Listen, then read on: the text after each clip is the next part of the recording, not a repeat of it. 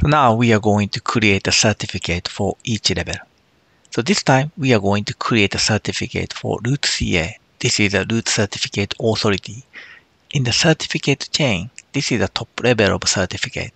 Even though this is a top level, there's only 2 steps. So it should be easy. Right, so let's get started. Let's go check the current position first. Right, so we are in the home directory. And then we create the practice folder in the previous steps. Right, so let's go into this folder. Okay, so when we type tree command, right, so we can see all the files and the folders we created in the previous video. So now we are going to take the first step, which is create a private key. So let's do that.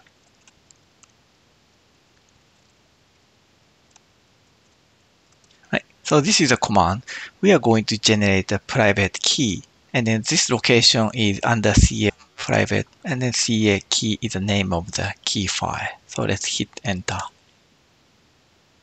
Alright, so we need to type the passphrase. So let's do that. So type the password twice, right? Hit enter. So let's clear the page and hit the tree key. So now you can see the private key was created under the private folder. Okay, so let's go check the permission of this key. Right, to do this, right? So hit enter. So you can see this private key has read and write access for owner user. But actually we don't need to write it. So let's change this permission. Right? So we are going to apply the 400 to the private key. Alright, so let's go check the permission again. Now you can see this file is only read access for the owner user. So that's more decent access, right? Okay, so next step is we are going to take the second step, which is create a public certificate key, right? So let's do that.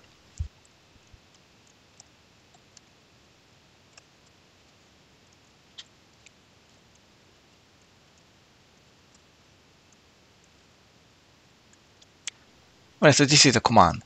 Let me explain some point. So you can see the CA-conf. This is a configuration file we created in the previous video. So which is this? This is the original file here. Right, so this is a private key. We specify the location of the private key here. And then after that, this is days. I set up for 10 years, but you can adjust the date for you. The other part is the extension. You can see the B3 underscore CF. So what does it mean by that?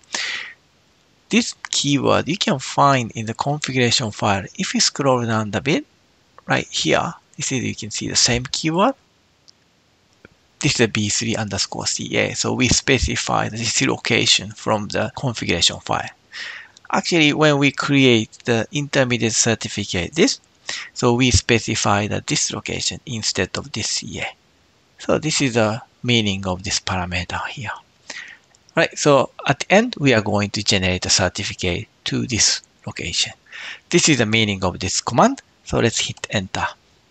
So let's type the passphrase for the private key. We just set it up in the previous steps. Now we are going to set up some attributes, something like a country name, company name, something like this. All right, in this case, I hit enter, just keep it blank. The default value is inside of square bracket. So if we hit enter, so this means blank in this case. And then company name also blank, that's fine. Organization unit, that's okay, keep it blank. But common name is important. This common name will be displayed like in the certificate file here. So that's why I'm going to type the same name. So practice-root CA. So let's do that. Right, and hit enter. So this time email address also keep it blank.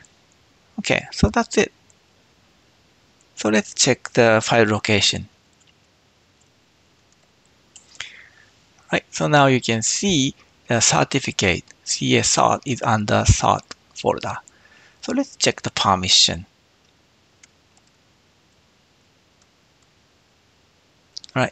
So that one also read write access. So this is not the best way.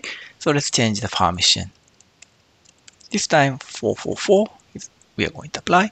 So everyone anyone can read this file. Right, so let's go check that. Okay, so now you can see everyone has only read access. Right, so that's pretty much it for the CA certificate. So we finished the first step, second step, and then we actually create a key, private key, and also certificate file. Alright, so let's clean up a bit. We successfully create a private key and certificate file for root CA. In the next video, we are going to create a certificate for intermediate certificate authority.